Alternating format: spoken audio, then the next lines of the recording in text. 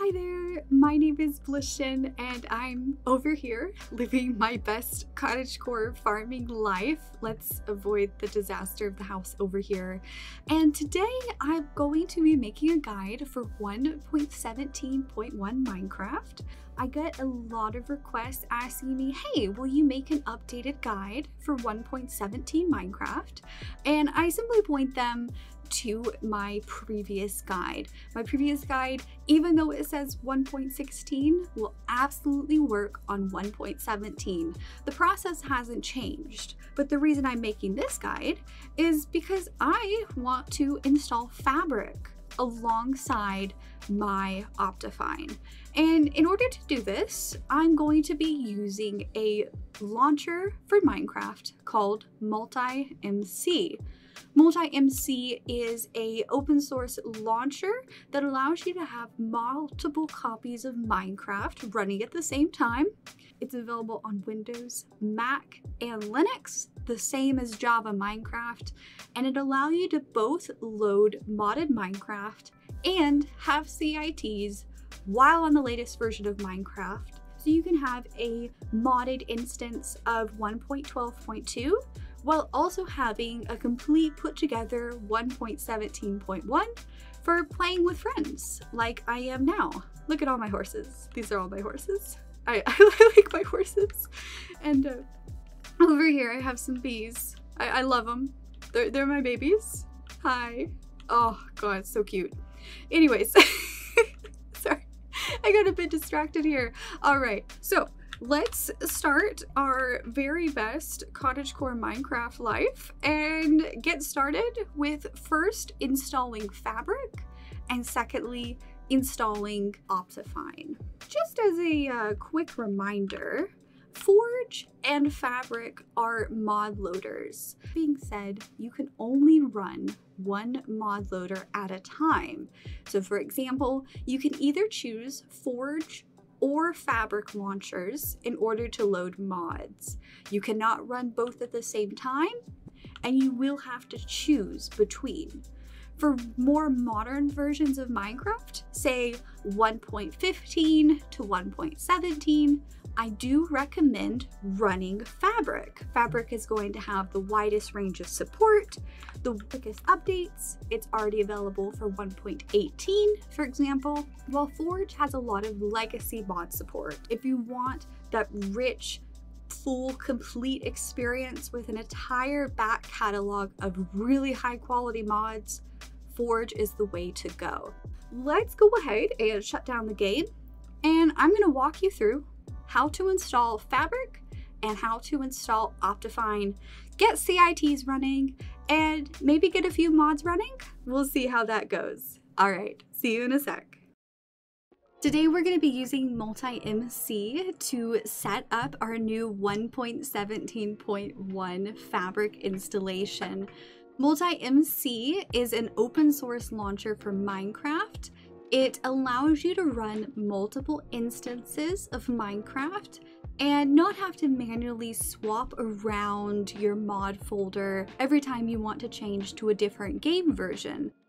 We're going to scroll down to download and install, where you'll see installers for Windows, Mac, and Linux. But because I like actual game support, I'm going to download the version for Windows, as that's the OS that I'm currently running. If you're on Mac, you'll download Mac.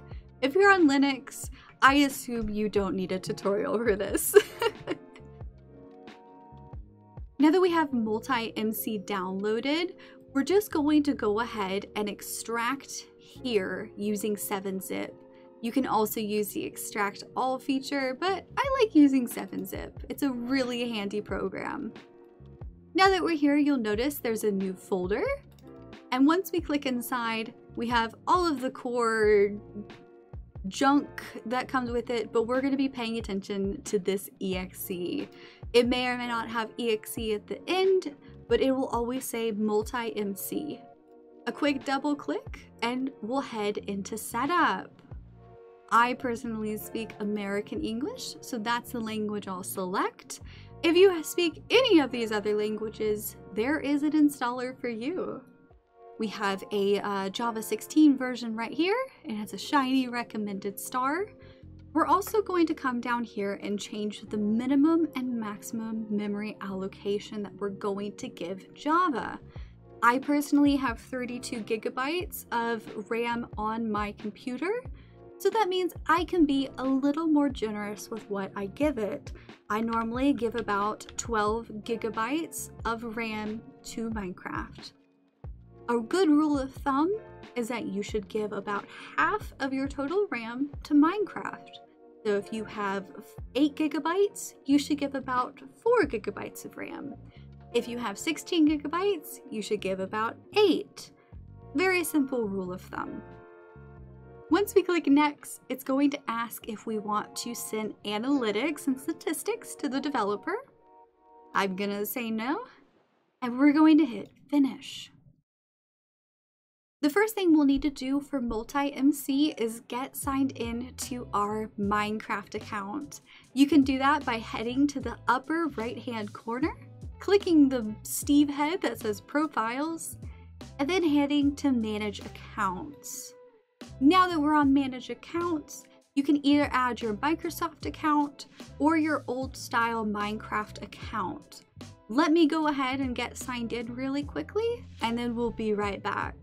Wow, that was very fast. Now I'm signed in to my account and we can go ahead and get started installing Fabric for 1.17.1 Minecraft. I think you're about to be very surprised at how easy it is.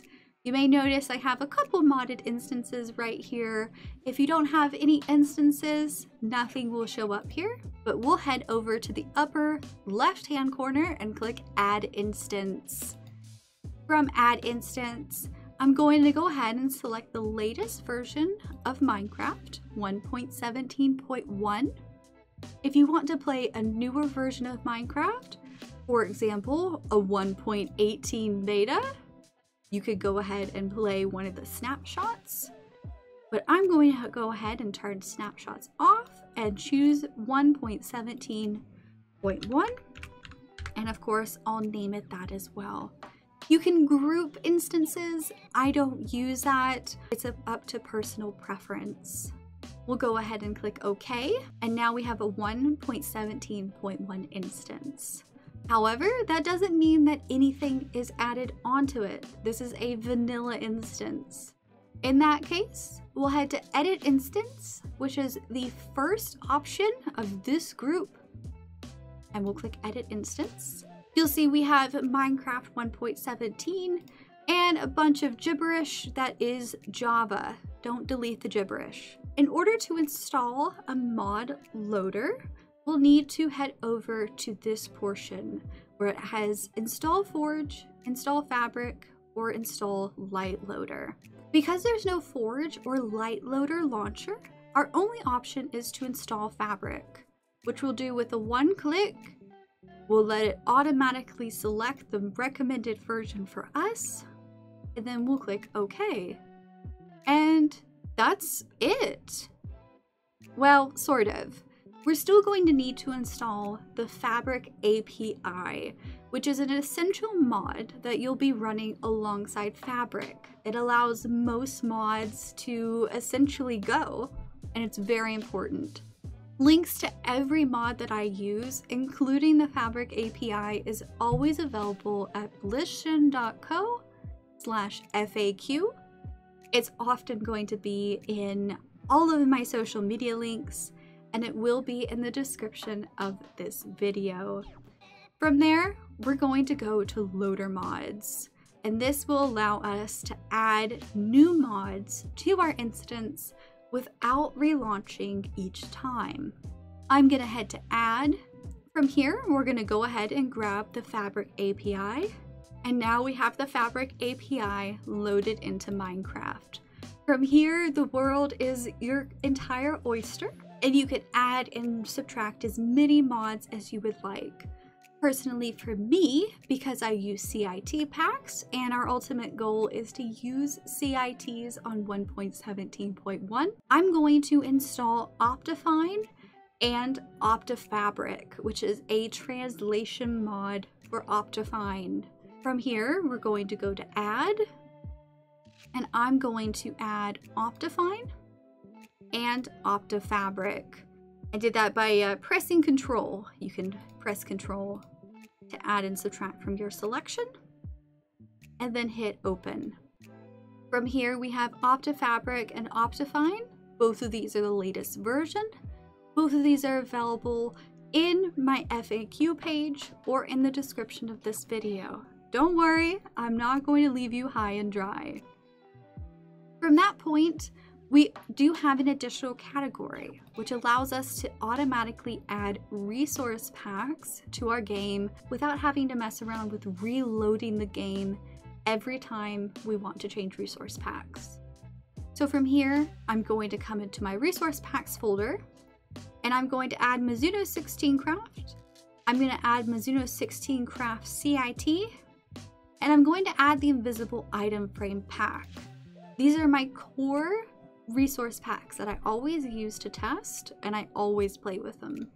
From here, we have them automatically added and managed by MultiMC. I don't need to worry about anything else at this point. You can also use this edit instance to add notes, to manage any saved games, to manage any saved servers, to access your screenshots folder, and of course, to change any settings that you would like, including adding or subtracting more memory, or adding Java arguments if you're a big kid. But now that we have everything set up in MultiMC for this instance, I'm going to go ahead and click launch. And crossing fingers, everything goes as planned. All right, and there we go. We have basically added everything, including mods and Mizuno 16 Craft, to a version of Minecraft. And this is the first time I opened it up. It works flawlessly. Of course, just because something works flawlessly doesn't mean we can't get out of testing. And we'll go ahead and jump into a testing world just to make sure that our CIT packs and Optifine work correctly. Isn't that pretty? Oh, I love spruce biomes. Oh, and foxes. Absolutely adorable. All right, so the last thing we'll need to do, and I'll slingshot over here real quickly, is test for CITs. I do that with what I call the cookie test. So what we're going to do is go to search items, grab an anvil, grab a cookie, that's not how you spell cookie, and grab an item frame. From there, place the anvil down, rename our cookie with _1, which should automatically change the image here. That's a good sign that CITs are working. And we'll go ahead and place our item frame on this anvil, which you may notice is an invisible item frame. From there, we'll place our cookie on top of the item frame, and there we go. CITs inside of Minecraft. Ah, you love to see it. Anyways, of course, if you run into any problems, the best way to get support is through my Discord. That's going to be at discord.gg/Blisschen or linked in the bio or on all of my social media. If you have more common questions, I will be popping into the comment section of this video, but if not, my Discord is a great resource for help, especially for those fiddly little bugs that may need a couple of eyes to look it over. Other than that, I hope you have a fantastic time with your new version of Minecraft. I hope you play around with MultiMC, maybe load up a 1.12 instance, maybe play around with Forge a little bit. You can do it without too much hassle. And of course, there's now a sheep bawing in my ear. Hi, sir. Yes, you are cute. You are very cute. Other than that, my name is Blisschen. I hope you found this video at least instructional, if not quick. And aside from that, stay happy, stay healthy, and Happy Minecraft!